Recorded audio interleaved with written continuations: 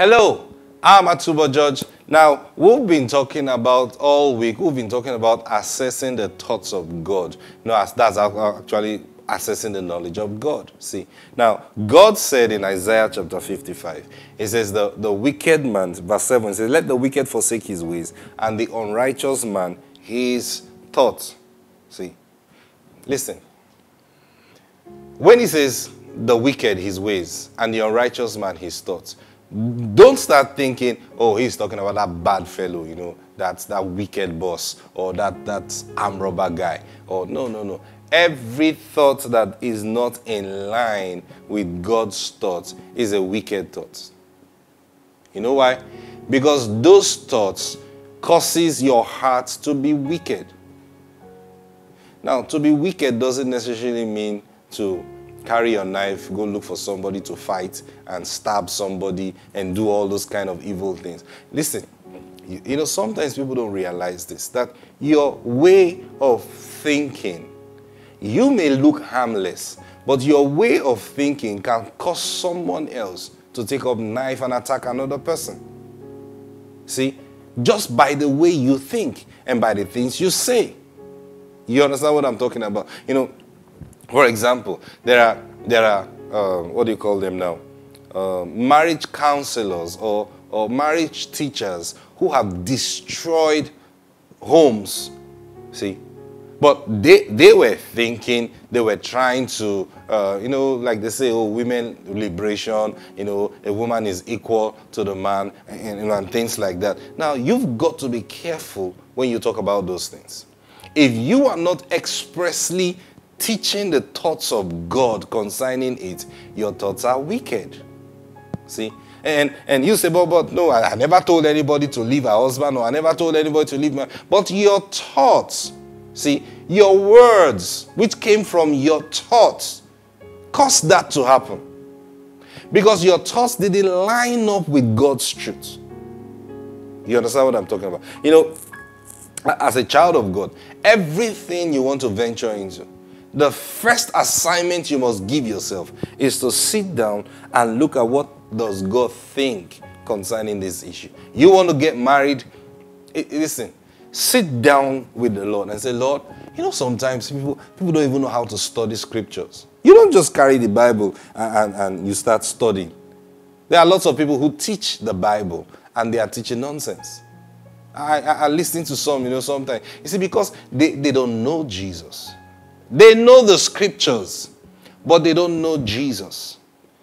And if you don't know Jesus, you can never accurately interpret the scriptures.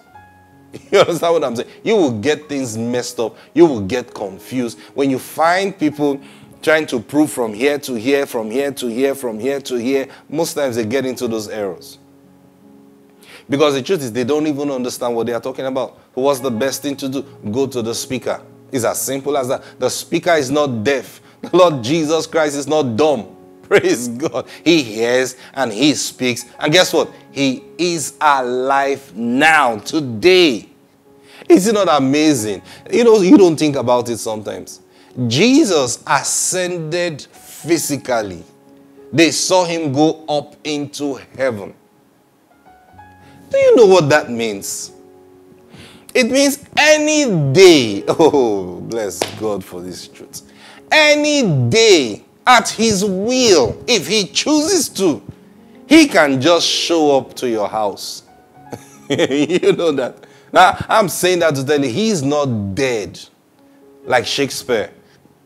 No, that you read his book and then you okay, this must be what he's saying. No, this one, Jesus Christ, if you don't understand what he's saying, you say, Lord, I want to know, why did you say this here? What do you mean by this? And he hears, so he will hear you. He speaks, so he can speak to you. Praise God. So whatever you want to do, go before the Lord and say, Lord, I want to get married. But first of all, Lord, I want to know what you think concerning marriage. I want to understand your thoughts. See? And you stay before the Lord. Never be in a hurry. When you go before the Lord to learn something, never be in a hurry. See? Never. Because it cannot happen at your own pace. Don't tell the Lord, we fixed our marriage for next week. So I'm coming to you now. Teach me everything I need to know about marriage. No. Let me tell you this truth about the Lord. He doesn't just teach you. He impacts knowledge into your spirit. See, when the Spirit of God is talking to you, He's not just telling you something in your ears. He's empowering you. See, so whatever He's telling you, the ability to know and become that thing just comes on you.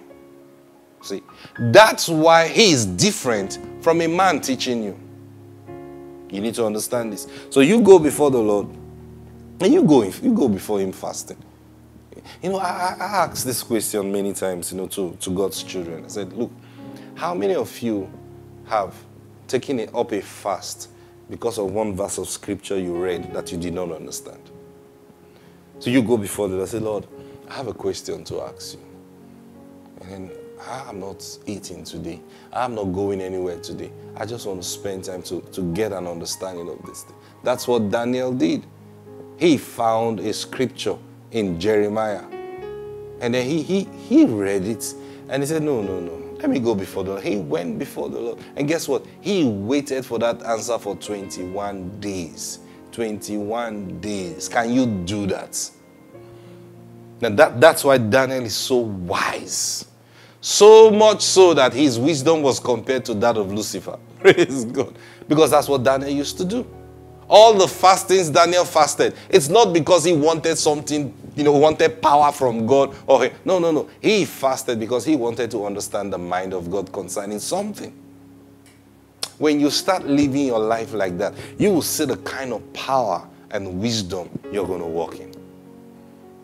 Thank you, Lord Jesus. I pray the Spirit of God will open up His knowledge to you. And I pray you find in yourself the ability to turn from every wicked thought and ways that you've been walking in. And that you will find rest with the Spirit of God. In the name of the Lord Jesus Christ. Amen. Until tomorrow, God bless you. Bye-bye.